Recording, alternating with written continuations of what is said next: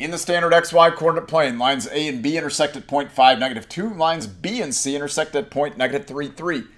What is the slope of line B? Well, line B contains both of those points, 5, -2 and -3, 3. So if you want to find the slope of line B, you're finding the slope of the line that goes through those 2 points. To find the slope of a line, you can use the slope formula, y2 minus y1 over x2 minus x1, or just think change in y over change in x. Rise over run, vertical change over horizontal change.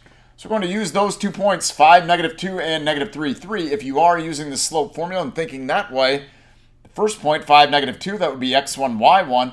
The second point, -3, 3, that would be the x2, y2.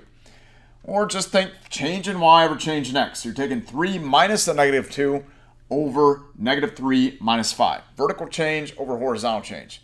Simplify that, 3 minus -2 would be 3 plus 2, which is 5.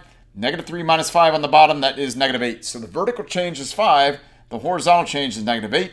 More importantly, the slope of this line B is -5/8, and that is letter D.